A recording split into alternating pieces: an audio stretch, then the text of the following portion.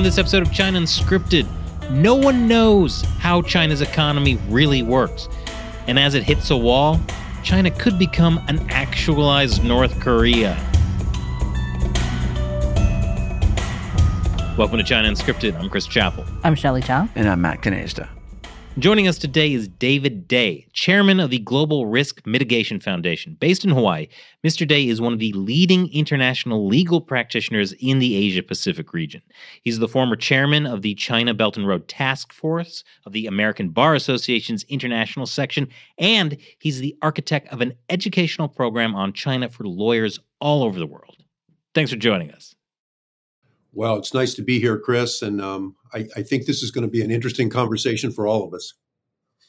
Yeah, I'm definitely excited about this. Let's just start with a little bit of background before we get into the nitty gritty of it. But it's very clear China's economy is in trouble, and I think one of the latest things that has come out that really kind of shocked a lot of people is that over the past 3 years, China's stock market has lost $6 trillion in value. Is it? Yeah, something like that. That's pretty close. What is happening with China's stock market?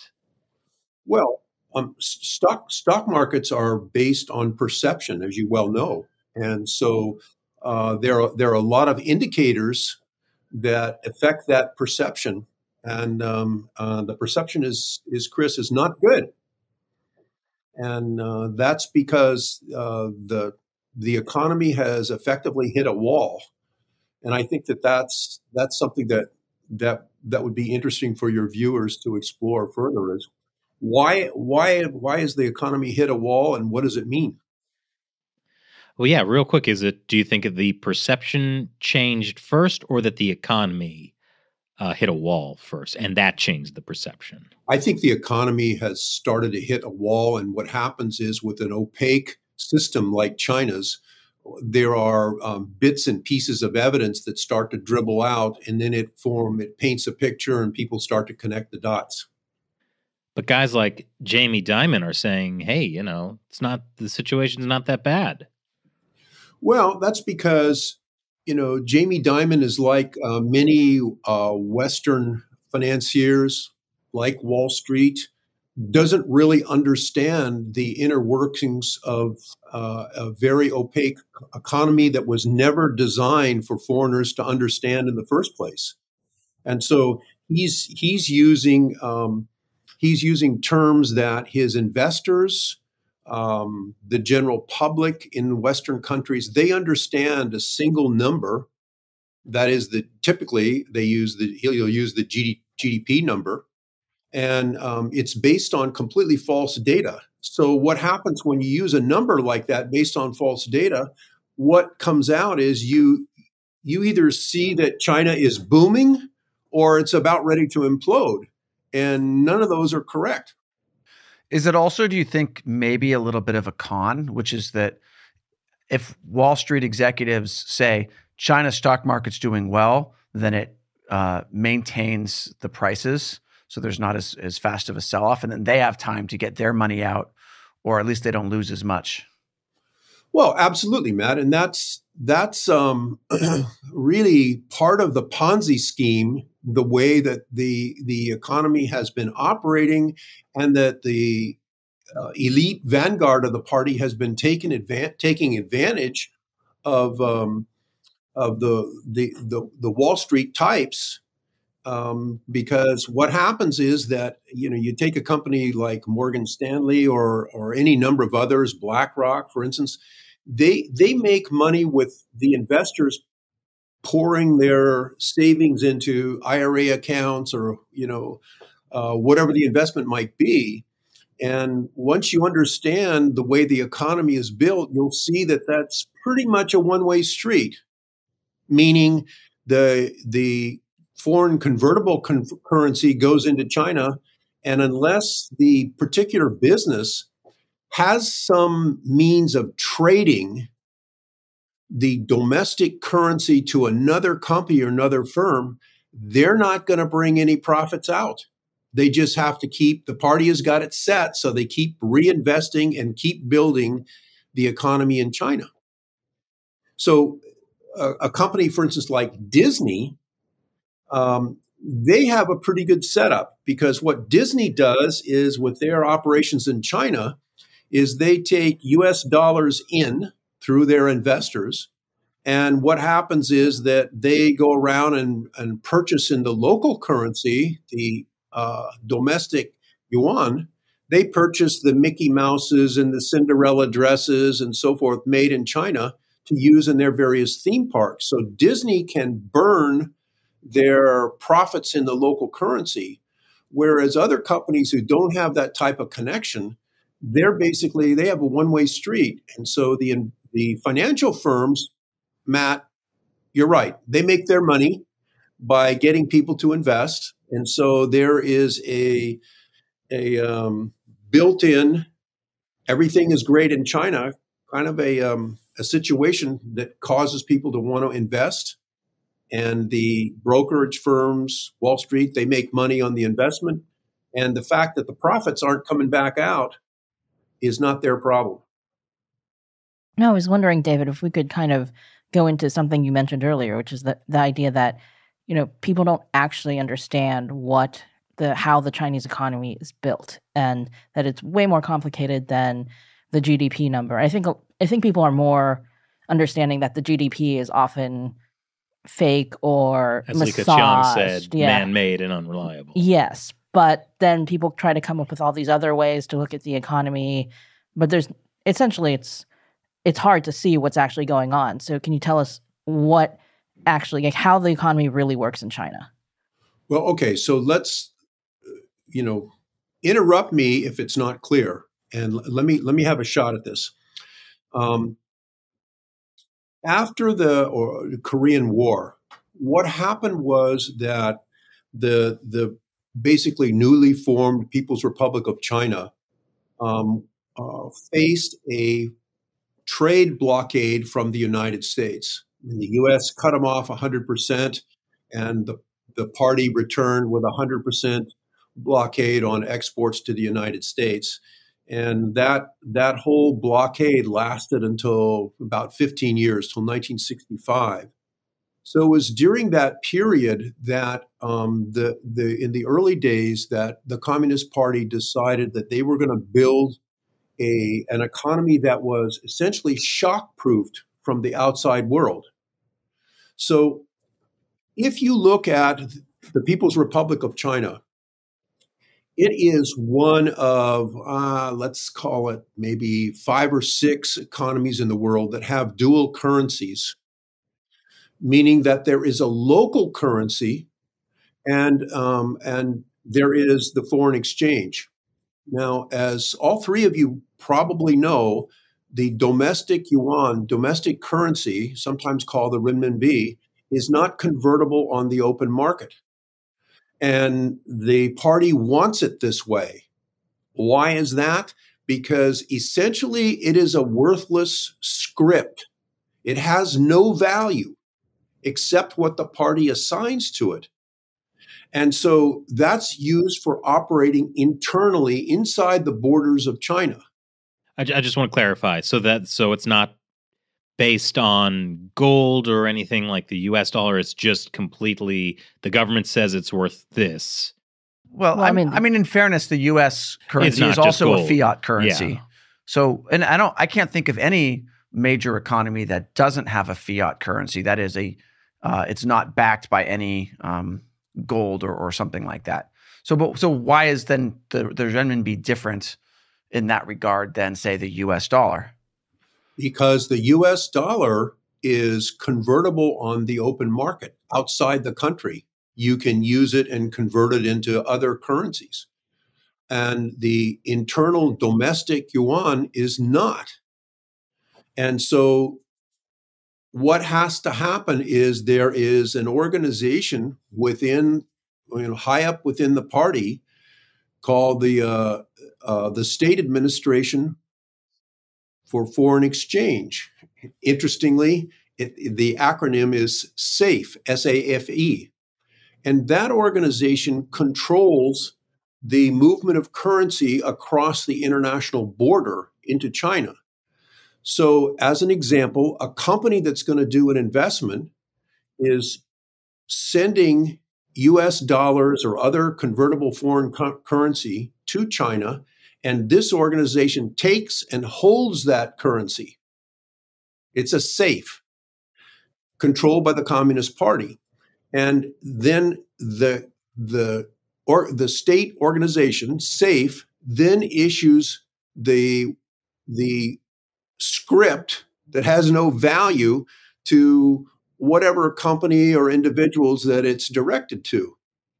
It's kind of like, Matt, I don't know if you've ever been to, a carnival where you go and you take your money and you buy this script to go on various rides within the carnival. But if you go outside the carnival, you can't use the script at a 7-Eleven or a gas station for anything. It has no value.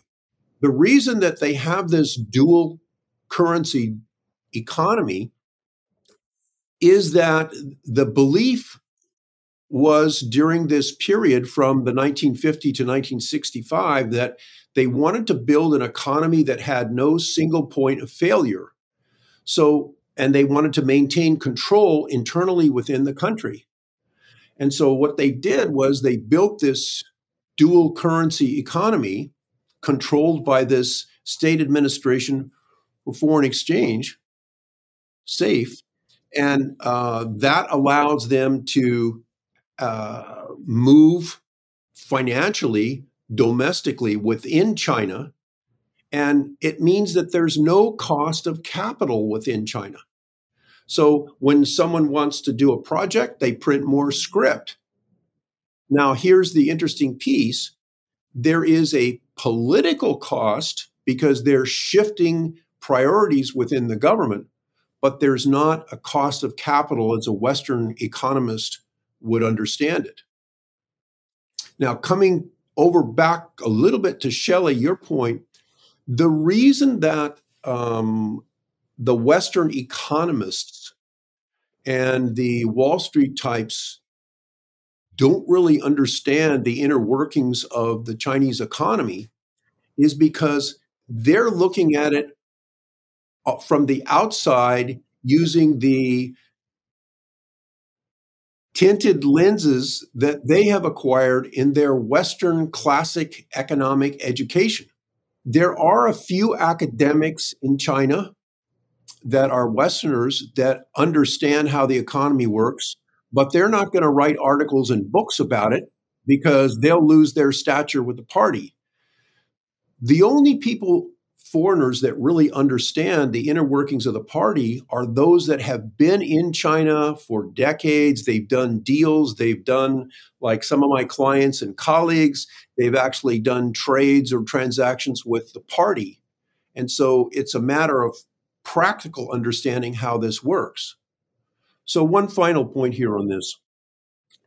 When the 2008 mortgage meltdown occurred, in our country and a lot of places around the world, that financial crisis, because China's currency did not float, that dual currency system acts as a shock absorber to protect the internal workings of their economy, and it also protects the party's control.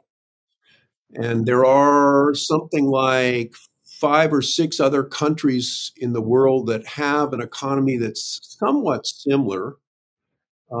Cuba,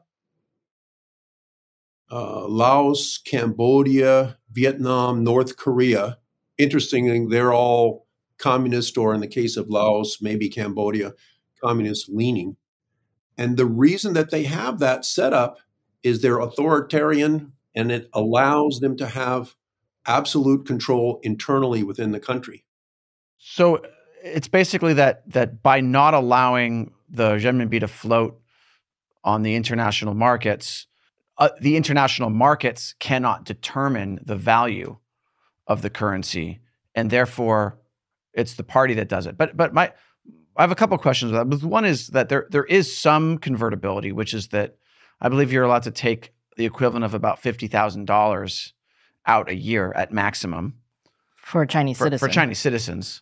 I mean, that's almost nothing. Right? Well, it's nothing if you're a multi-millionaire. But the other thing is, I remember the last time I was in the mainland, it was like 8.26 yuan to the dollar, and it was fixed. It was pegged to the dollar. And then at some point, they let it float a little bit, but the float was always kind of controlled. But I feel like it's the float is whatever they say it is, because they say instead of pegging it to the dollar, they peg it to a basket of currencies.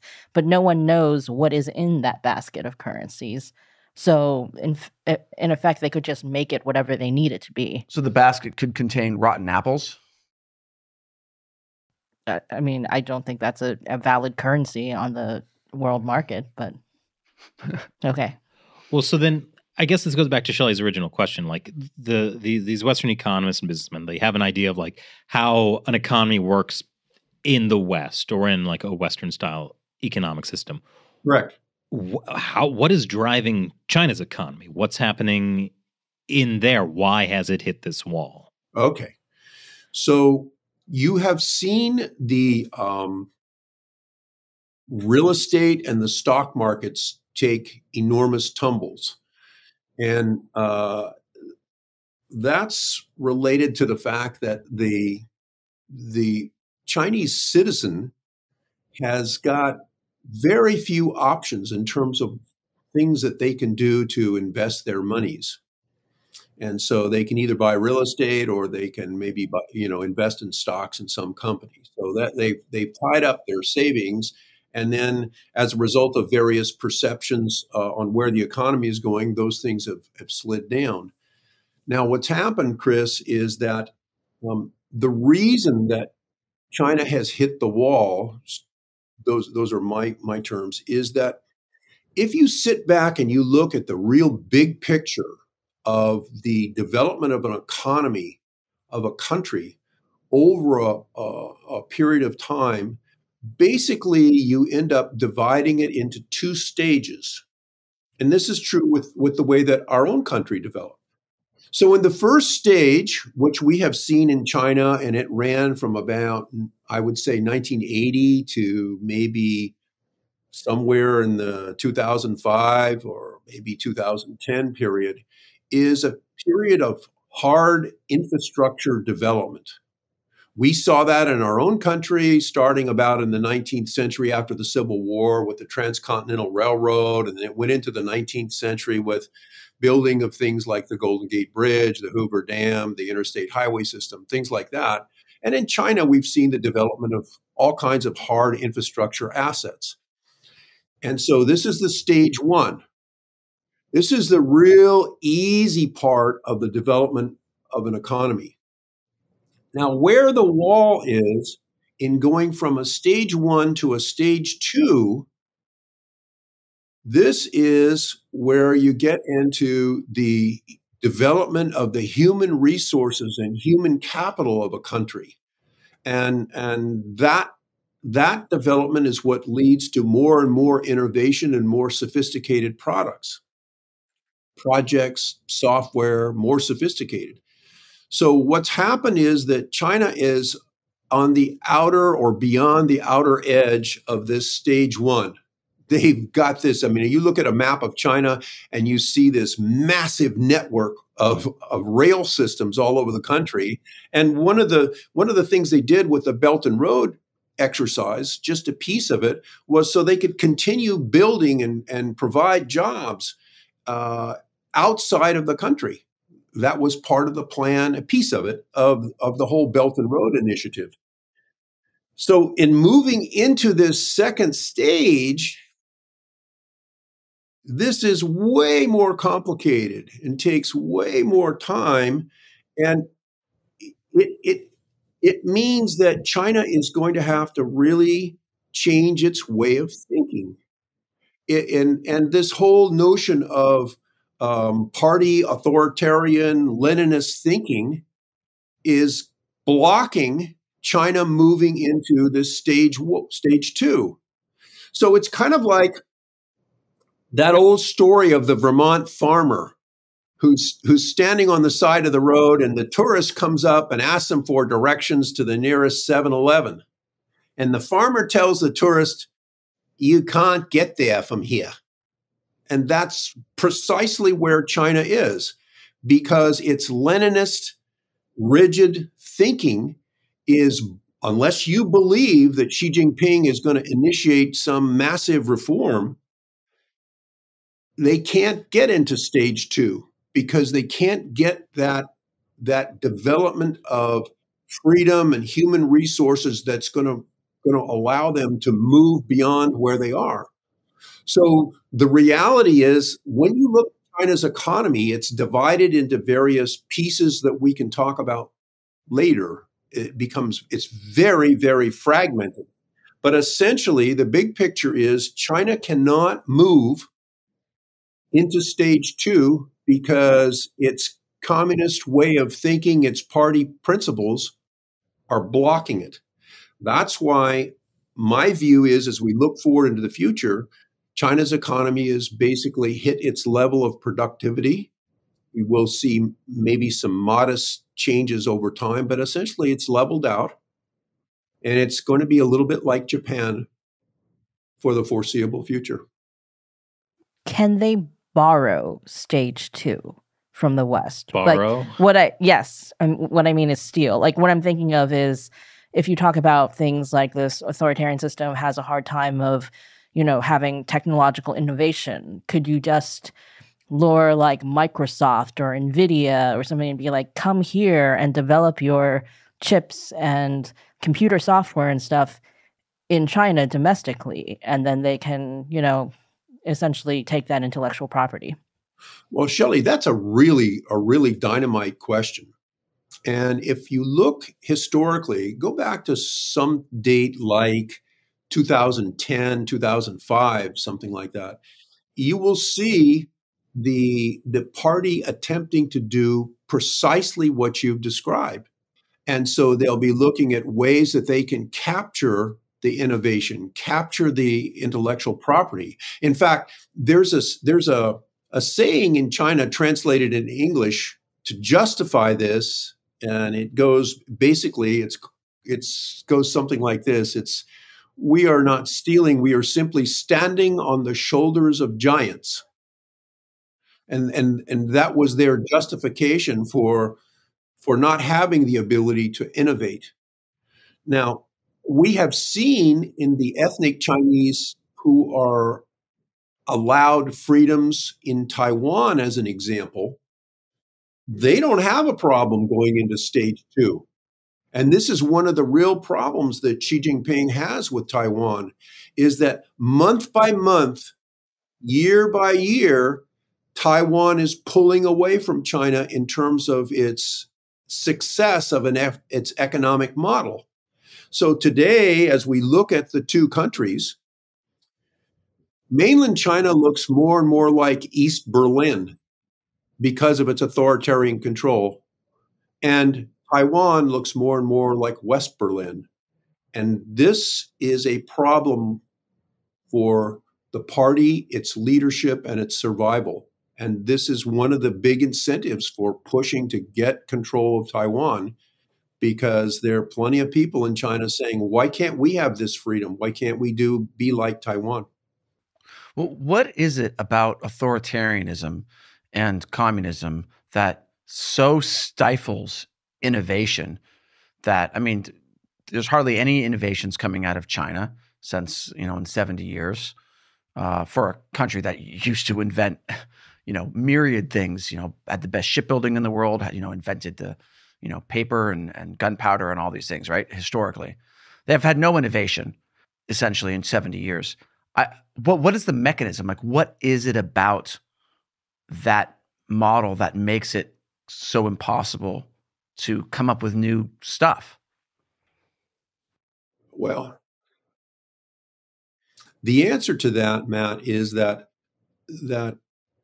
when you look at the mindset of a real entrepreneur or an inventor, it's really a free-thinking, freewheeling mindset that allows risk-taking, it allows failure, and that's the type of nurturing of that type of environment that many countries in the West, including our own, have developed with our education system, with our political system over a number of years. And I suppose someone who was living in the United States, who had grown up under that system, could add to my comment here and perhaps flesh it out a little further. But the point that you made is really interesting in that China doesn't really innovate much. It is either it's a joint venture where the intellectual property is transferred, or as Shelley has pointed out, they steal it. And this is why they're not going to get into stage two. It's going to be until they change that political system. So where I'm going with this is there are lots of people out there that have seen the Evergrande crash, the loss in the stock market, the situation that investors in China who bought condominiums speculating before they were actually constructed ended up with paying mortgages on property that will never be built, they'll never own. And you look at that situation, and there are people who say, well, we're going to have an economic implosion. And I don't think that's what's going to happen. And for those who are sitting around waiting for an economic implosion, I think what we're going to see is more likely is a social implosion or a political one, and we can talk about that further. Yeah, this is interesting because you have mentioned earlier that some people look at the made-up GDP data and think China's booming or it's going to completely collapse. And you say both of those are wrong. So you mentioned it's not going to be an economic implosion, it's going to be a social implosion. What do you think is going to be the end result of this? Like, what does that look like, maybe, first of all? Well, we saw last year the unemployment numbers for the younger generation shut down because they were getting ugly. I remember numbers in the low 20s, and there was speculation that, realistically they were in the 40% range. And then we have seen this flight capital movement into Singapore, which has been almost unbelievable. And then we have seen the tremendous movement of Chinese nationals across our own border, coming into our own country. And finally, then there's this development among the youth in China called lying flat. They don't do anything. They just stay at home. They're discouraged. All kinds of clinical depression cases have skyrocketed in China. And so the social implosion, if you remember, there was a number, and I believe it was something like 5%, a 5% GDP number was what China had to maintain in order to retain social stability. Okay. So ask yourself, in the last 2-3 years, have you seen any GDP numbers coming out of the party that are less than 5%? Well, I mean, not officially. Right. And so they're doing everything they can to maintain social stability. And my point here is that there is the potential that's very dangerous in China, that the social compact between the people and the party, the mandate of heaven, if you will, when that is finally perceived to be shattered, then the Communist Party has got a political problem on its hands. And so what is that compact? Essentially the agreement was, okay, party, you get to have authoritarian control, but in return, we get to have rising income and building of wealth. And so long as you do that for us, we'll cede control. That's basically the social compact. And so if we look from the Cultural Revolution coming all the way forward to just the pandemic, those generations of Chinese have never known any kind of setback financially. It's been increases every single year. And now it's on the ropes. And so the danger of some type of social political implosion is where I would be concerned. And as we get closer to that, Matt, I think that the economic situation in China um, means that there is going to be more pressure on the military, on the national defense, and in difficult economic times, there's always the possibility that Xi will bet the farm and do something irrational in terms of a military movement, uh, and that's kind of the way that I see it developing. When you talk about the social implosion, I think a lot of people may expect it to be triggered by some large, let's say, collapse in the real estate market, or that kind of. I think when we think of an economic implosion, that's what people would think of, right? Like some big economic catastrophe, then that triggers some kind of social. But you're saying that there's probably not going to be the economic catastrophe part of it. Yeah, I think that if the people are sitting around waiting for the People's Republic of China to have an economic implosion that, on a relative scale looks like Zimbabwe or Somalia, a large industrialized economy doesn't collapse like that. And what happens is that it becomes extremely stressed. And this is part of this leveling out, this Japan-like future, that the social issues start to become extremely painful. And I don't know what could trigger it, Shelley, kind of any number of things. But I think that it's important to remember that in the back of the mind of the party's leadership, what is their greatest fear? And their greatest fear is something like a Ceausescu moment occurring in China. And for your viewers who don't recall, this was in December of 1989 when Nicolae and Elena Ceausescu, the rulers of Romania, were brutally executed by a firing squad when the people finally turned on them. And this really has shaken up generations of Chinese leaders because Nicolae Ceausescu was a Mao-loving, PRC-supporting dictator of Romania. And if you look at the dates, it was just in April of that year that Tiananmen Square occurred. And a few months later, I guess it was in about November of 1989, the Berlin Wall came down, and then boom, this whole regime in Romania not only imploded, but its leadership was brutally executed by firing squads. So this is in the back of the minds of the leadership in Beijing. And so this is this potential for a social implosion that I'm talking about. At some point, we may see that, and it will be brutal, and it will be very fast.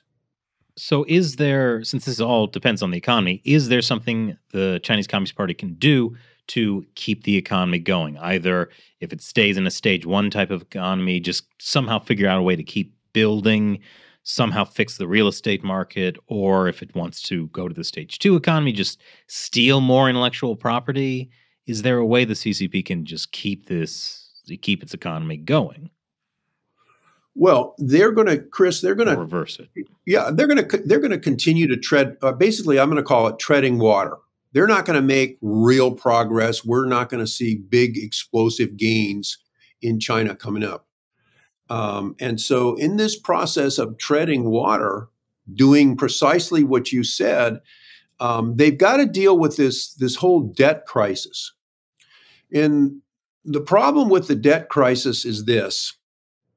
There are two kinds of debt in China. One is the domestic debt that's owed in renminbi or the domestic yuan. And so for those Chinese citizens who are very supportive of Xi Jinping, I mean, not just sitting silent, but are vocal, the party can wipe out their debt. So that's not a problem. Those that are not supportive of Xi Jinping, the party uses that debt as a means of political control. You will pay. Kind of social credit. Social credit, right. Now, the other side of the debt ledger is the foreign debt. Now, the foreign debt has to be repaid. And the way that the foreign debt is repaid is they can't use the script currency, the domestic yuan, to do this. They have to go and release foreign currency held by that state organization called SAFE, the State Administration for Foreign Exchange. And they got to have foreign exchange to do that. Well, where does the foreign exchange come from? It only comes, China can only earn foreign exchange in two ways. The first, we've talked about earlier, is through foreign direct investment. Wall Street and other investors pouring their foreign currency into China by way of buying up stocks or making investments in corporate headquarters and so forth. But that means of investment has really, really dried up. I saw numbers the other day that the foreign investment has slid down to something like 60 some odd billion from numbers in the annual numbers in the 300, 400, 500 billion range. So that is essentially, in my view, a collapse of foreign direct investment into China. So that's one way that China earns money. Well, that's a problem if you're going to pay back on your foreign debt. The other one, how else can China earn money? Exporting. They have their whatever goods are made and they export them abroad. Well, China's economy is divided between a domestic side of production and a foreign side of production. Meaning on the same street, you could have companies that make, let's say, toasters. And those toasters have different labor pool, different standards, different marketing, different packaging than on the other side of the street, which are sent for export. And the difference is that the toasters maybe on the domestic side of the street don't have all the safety precautions, they don't have the testing, and they're a lot cheaper. And so in order to earn foreign currency, China has to export. That's why when you go to the visit of Xi Jinping to San Francisco in November and these various visits of Commerce Secretary Raimondo and Yellen and others, the big interest on the part of China is we got to get things back to normal. Let's stability. Let's go back to where we were. Why is that? They've got to get their exports up. Why? The foreign direct investment is down. So with this export problem, as people are moving away from buying Chinese goods, as supply chains are being reoriented, the repayment of foreign debt is going to be a problem.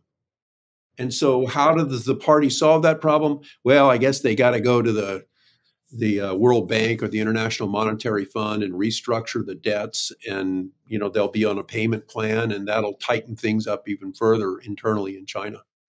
It's not a pretty picture. I'm wondering, David, if you've heard. I feel like in the last few years, there's been attempts on the Chinese side to convince foreign companies to buy debt in yuan denominations. Like instead of taking investing in China and being expected to pay back in US dollars, for example, that they make an agreement that they will buy the yuan debt. Like they will agree to be paid back in the yuan. Is this a move that could help the Chinese like stabilize that economic debt problem? Absolutely. If the creditor countries are, and let me pick this word diplomatically, if they're not so smart and follow that suggestion.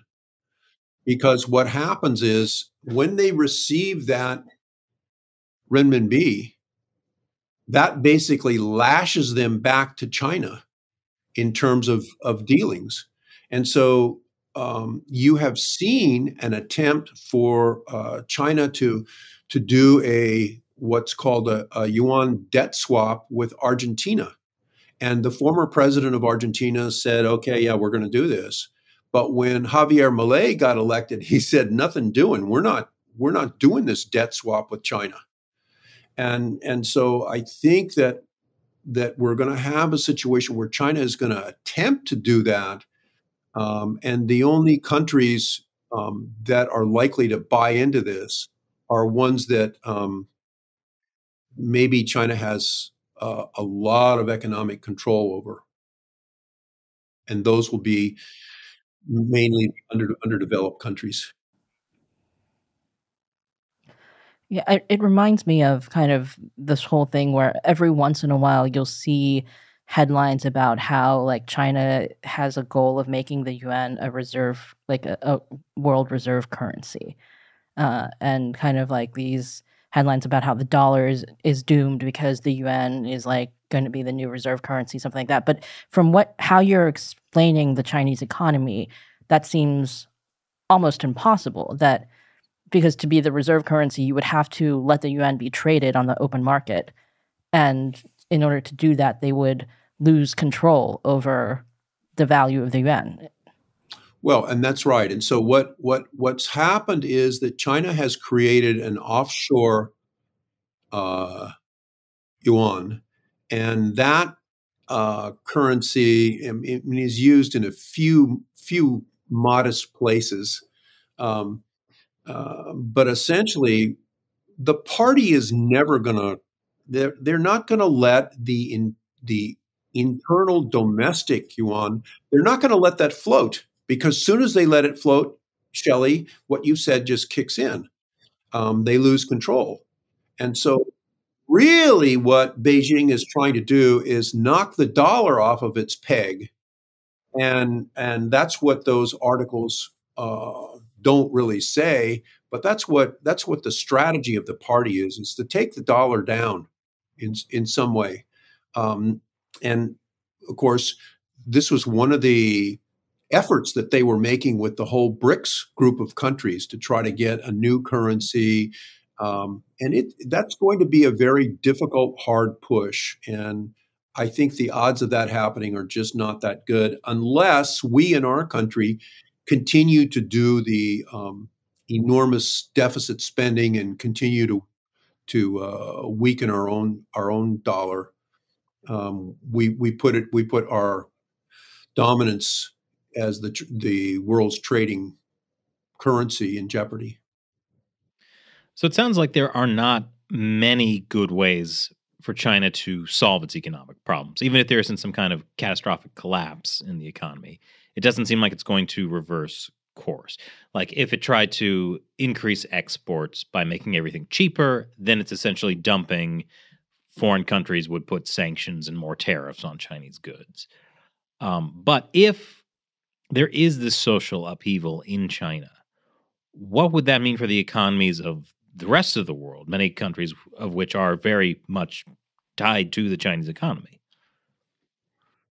Well, let me flip the question back on you, Chris. What do you think? It's going to be really hard on I think countries, really hard. Right? I mean, in the U.S., there's not a lot of there's still not a lot of stuff produced domestically in the U.S. compared to what it was, a couple decades ago. But I have seen supply chains shifting. And I was at Target the other day, and I was just taking a look at like the clothing on the rack, and 5 years ago it was all made in China, and now you've got Malaysia, Indonesia, Mexico, It's a lot more diversified, and it's a lot less in China. And even many appliances that were once 100% China are now shifting to other countries. I remember we had come up with the idea of a Cracker Barrel index, where you take a look at how much of the junk made in Cracker Barrel stores are made in what country. You can kind of get a sense for global economic trends. In 2017, we were there, and it was like all China, everything China. And now there's still some China, but it's a lot more diversified. Not really America, but very diversified. Yeah, not America. So, well, I mean, Matt, to your point, last year, Mexico surpassed China as a significant trading partner of the United States. So where do we sit? Our number one trading partner is not China. Our number one trading partner is Canada. And in third or second position, it's now Mexico. And, I don't think China's going to regain its prominence. And so a lot of those manufactured goods in, some pretty sophisticated industries like aviation and auto manufacturing and to some extent computers, surprisingly are coming out of Mexico now. And so our relationship with Mexico becomes increasingly important over time. I'm wondering about, China, obviously the Chinese Communist Party sees this, right? That like companies are trying to move to other places or friendshoring or whatever. Is there something they could do to try to prevent that? I guess I'm thinking of Terry Goh, the Taiwanese businessman, owns Foxconn, and Foxconn has been diversifying into like Vietnam and India to make some of the Apple products and things like that. And then he was suddenly put under investigation, like financial investigation, his companies in China. Like, are they going to try to keep these companies in China? Like, can they control that? With the foreign espionage law. Yeah, exactly, Chris. And that's, we've seen that with the detainment of something like 200 American executives in China, the disappearance of certain ethnic Chinese business people. Look what happened, look what happened to Jack Ma as an example. And so, yes, the party is going to try to do everything they can to retain that. That's why legally for a company to wind up its operations in China and move out, it's a very expensive, and they've made it very complicated process that takes many months before they can comply with all the regulations and actually close up. So I think that we're going to see China, they'll be pushing to lower those trade tariffs as hard as they possibly can so they can get their exports up. And they'll be making all kinds of pitches. You see it in China Daily and the Global Times that their economy is doing well, things are looking up. And anytime there's a foreign investor that comes to China, they're going to treat them like Gavin Newsom. And I think that's kind of what we're going to see coming down the road. Well, so then I guess China would be very concerned about if Trump is reelected and makes good on what he says about, he's been talking about doing just a flat 60% or more tariff on all Chinese goods. Oh, yeah. Chris, that's a really interesting point, because when Trump took office in 2017 and then moving into 2018, when the initial Chinese tariffs on Chinese goods were announced, I don't know. I'm assuming there were a handful of advisors that really understood the ramifications of that for the Chinese economy. But effectively, that caught the party off guard because those tariffs hit China below the waterline, and it affected their ability to export. And, the fact that the Biden administration has carried those tariffs on, you can see the party just squealing like crazy, putting pressure on the Biden administration to lower or eliminate those tariffs. And if Trump were to follow through on that 60%, we would see a social implosion. That's what we would see.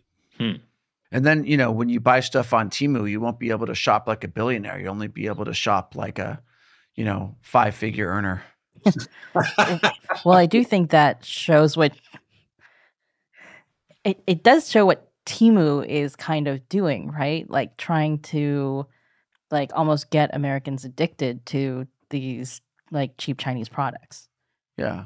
Well, I mean, I think Temu must obviously we know that even though it's an American company, it's a Chinese controlled company, but they are, I guess, kind of representative of this whole push to maintain that high level of exports, right? Like at all costs. And if people shop on Temu instead of Amazon and Walmart, then there is that like direct addiction on Chinese goods, like you say.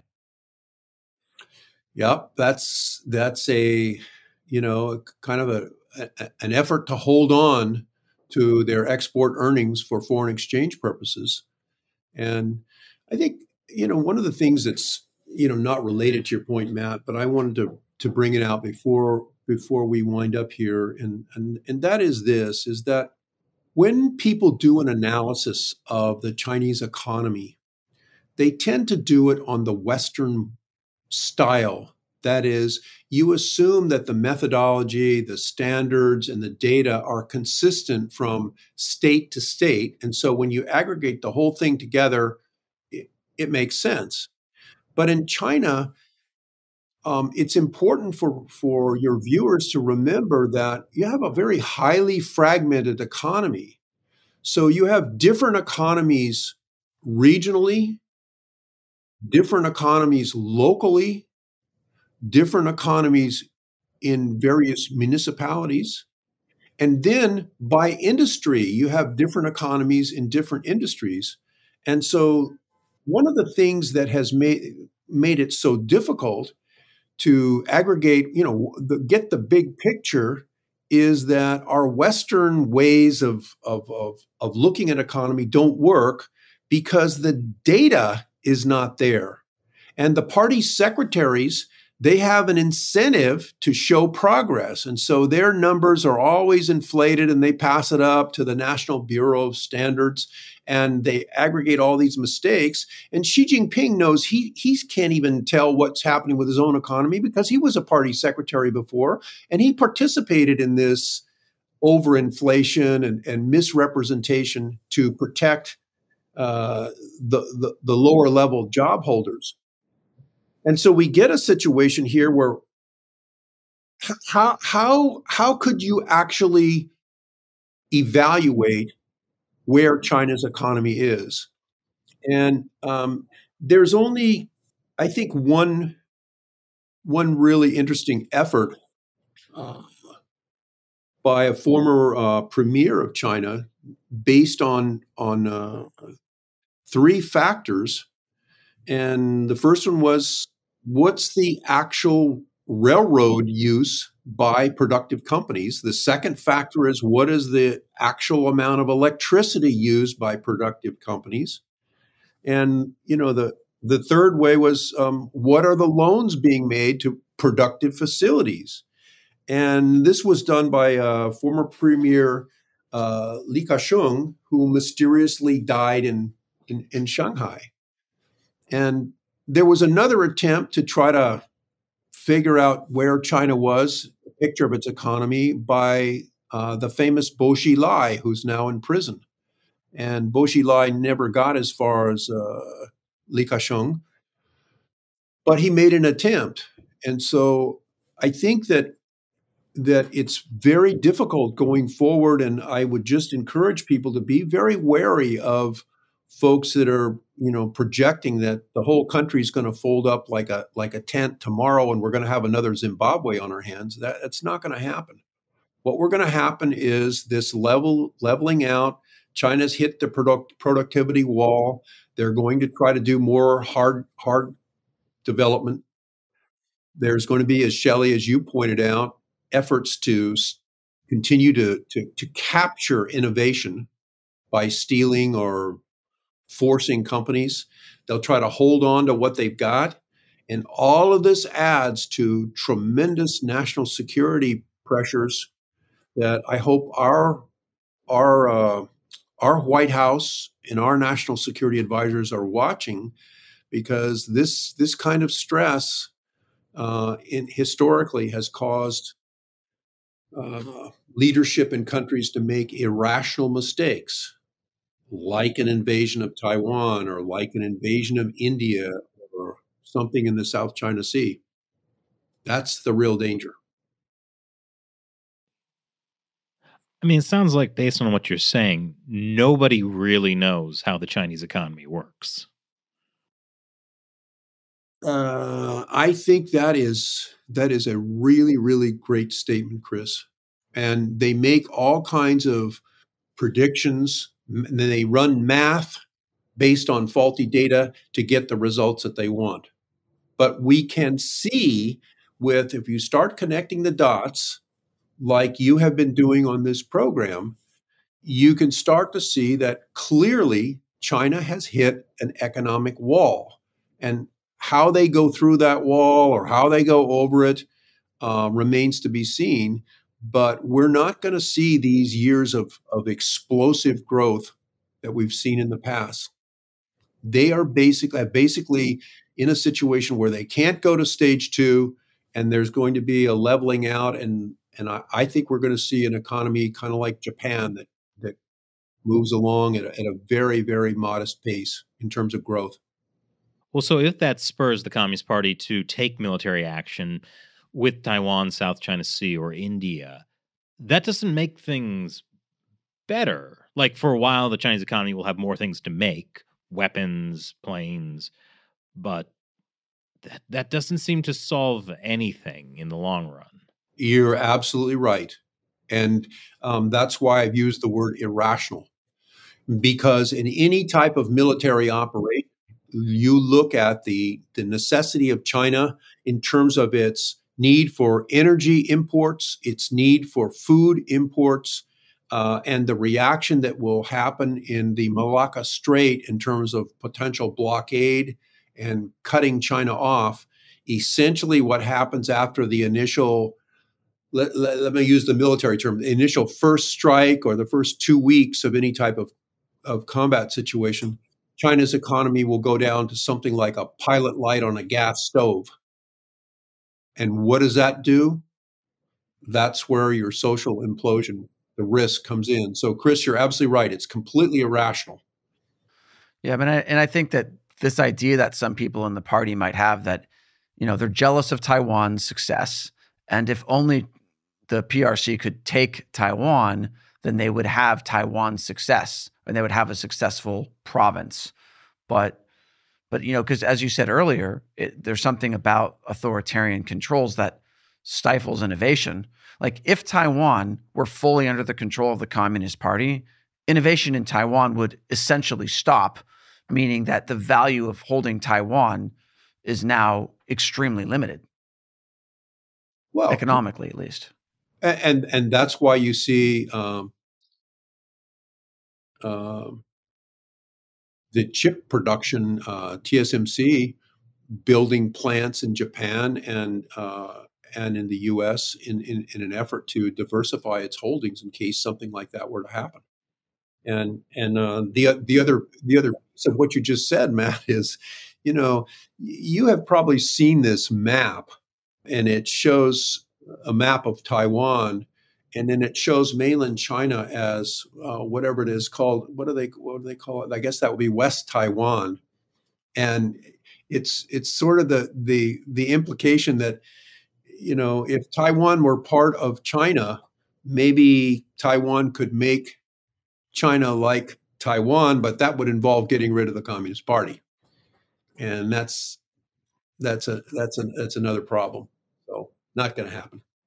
Well, it sounds like what could happen is, if the Communist Party feels like it goes down this irrational warpath, you could find China becoming like an actualized version of North Korea, a country that has nuclear weapons to hold the rest of the world hostage. Right. Exactly. In one sentence, that's precisely correct. That is the risk of where we sit right now. Actualized North Korea. I just came up with that. We're going to have to use that more. I'm now terrified. Yeah. I mean, we've always we've always said China is North Korea with better PR. Mm-hmm. But yeah, it could really be forced into that situation where, yeah, they're like the Kim regime, just like only they actually have the weapons to make good on their threats. Plus, like a lot of the world depends on their products. Where we started out this conversation and where the viewers probably were coming from at the beginning of this show was the notion that, hey, we can see the whole bankruptcy of Evergrande. We can see the stock market is imploding. And basically, we don't need to worry about China anymore. And that is the American cultural complacency problem. It sets in, and then everybody kind of dusts their hands and goes off and does something else and just forget about China. Don't worry about it. It's, they're going to eat themselves alive. And where we have come to the end of this conversation is the fact that, Chris, you've developed the phrase, an actualized North Korea, and Matt has verbalized that this is a really, really scary situation. So we're not talking about just a slide in the stock market or maybe the GDP is a few points off of what the party is projecting, or that China's overbuilt some stuff. That's not what we're talking about here at all. What we're talking about here is the evolvement of an economy to become a serious global threat because it has hit a wall. I mean, so clearly what we should do as the U.S. government should, do more business with China to like prop up their economy to prevent them from becoming actualized North Korea, right? Oh, please. Well, hey, we laugh and smile at that, but we may see efforts to do just that. Kind of where we sit, Shelley, is when the Reagan administration really started to get into gear with its Star Wars program and pushed the Soviet Union up against a wall. And the implosion was messy, and there was no nuclear war. I mean, I know that there were many national security types at the time that were really sweating it. But an actualized North Korea, let's pray they don't hit that red button. But who knows what the future is really going to bring? And I just do not see China being the party cannot flip this around unless it changes its authoritarian ways. And they're 100% behind the Leninist principles, and they're not going to do that. And Xi Jinping is not going to do that. So that's where we sit. Do you see any way out of this situation other than like between the spectrum of like, let's just give China everything they want to actualize North Korea? What is the way out of this? Is it that the Chinese people do rise up and go Ceausescu on Xi Jinping and the Communist Party?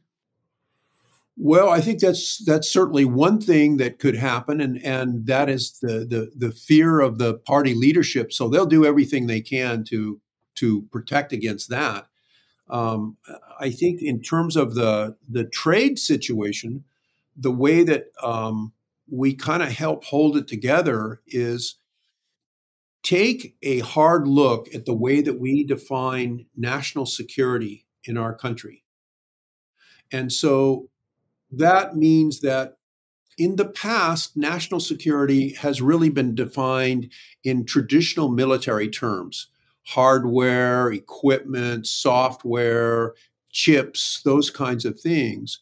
And we need to look at broadening the definition of our own national security so that we get things like our water resources, our agricultural resources, so that we hold on to those. But we can still do trade with China. It's just that we have to be very careful on what we are exporting to that country that is looking to take the United States down or take aggressive action. So we could have, uh, I would think, agricultural exports would be safe as long as the farms and ag land are in American hands. Um, I think we have to watch out for China's extraordinary efforts occurring right now to get into Mexico, to get around the USMCA and get their products into the United States tariff free. But I think there are limited ways that we can trade with China.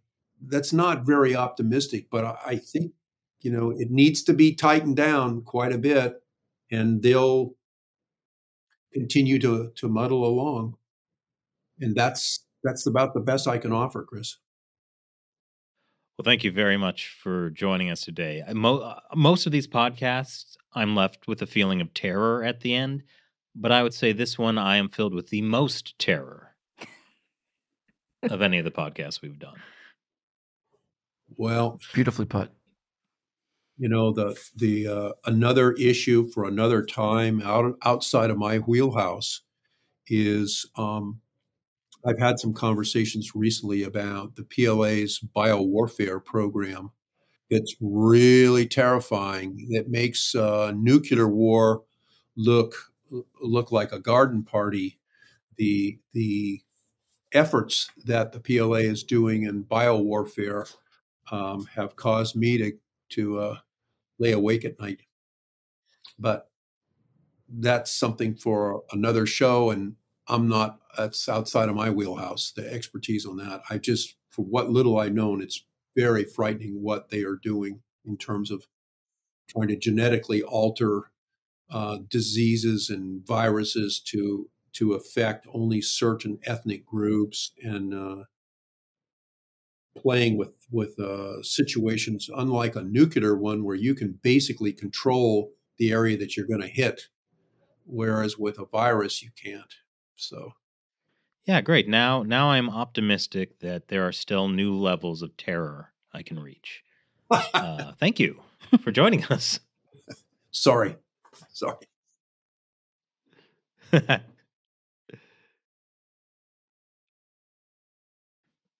on the one hand, I feel pretty proud that I coined that term, actualized North Korea. I hope I get cited in books in the future. I hope there's a future, though, where people can write books and it's not just nuclear winter. Because of actualized North Korea. Because of actualized North Korea. Maybe someday in the future, an archaeologist will find this YouTube video. Oh, that's right. It'll be the only thing that survives. Who was this Chris Chappell? Some say he was a god. Others say he was the supreme leader of these United States for life. This is the kind of show that you wouldn't be able to really have under a Leninist system. Oh, this type of innovation that we are creating right here. That's right. That's the true. Freedom to fail. But I actually can explain, Matt, like why there's no innovation or very little innovation in a Leninist system. Well, I mean, you do have an economics degree, so go on. Well, no, this is not from an economics degree. This is from watching people who've lived under a Leninist system, like my Chinese relatives. Yes. Okay. So essentially, nobody wants to stick their neck out, right? Like everybody lives in fear of being targeted for doing something wrong. And then there's the system creates a vast bureaucracy where the way to succeed is to get a stable position and stay there or move up. But you don't move up by innovation. You move up by pleasing your bosses. So so within a company, you're saying that the average worker is better off not innovating, knowing that, because some innovation, if you're a worker at a company and you want to help that company innovate, 4 out of 5 of your ideas might fail.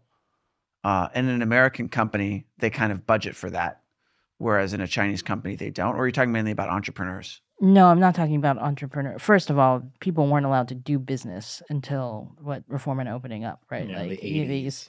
but like you were not allowed to have a private business no matter how small in China. But yeah, I'm talking about like in a system, like whether you're, when my parents were young, everybody worked for the state. Right. So, you were not incentivized to put effort into doing your job well because there was no benefit to you. In fact, there could only be possibly like a negative effect if you stepped out of line too far. That Do you know what I mean? That makes sense because like in America, if you want to come up with some invention, you can try it. And if you succeed, you may become wildly successful.